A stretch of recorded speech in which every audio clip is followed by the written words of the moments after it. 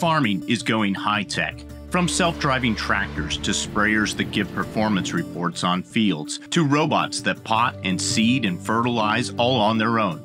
Artificial intelligence is on the cusp of reinventing how things are grown and harvested. Being able to decide what to plant, what crop to plant, what variety of that crop, and what treatments to use on a particular soil, in a particular field, in a particular year, those decisions to a large extent are going to be influenced by AI as we go into the future.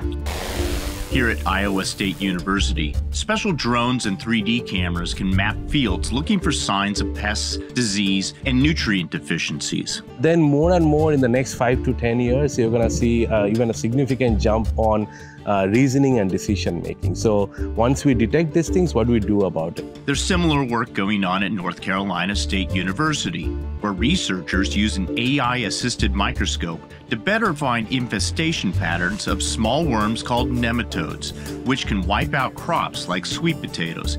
We're not going to fully replace the technicians and the diagnosticians who are doing a lot of the work with these nematodes, these microscopic worms, but this tool is going to make them better at their jobs. Tractors are also getting some high-tech upgrades. Here, an AI camera system is attached right onto a field sprayer. We run the machine learning models on here, and we can immediately give a farmer a map of their field back after they have sprayed it, saying this is how your cover crop performed. And don't be surprised when you see more and more tractors driving themselves, while onboard computers gather massive data from fields. I'm getting automatic insights.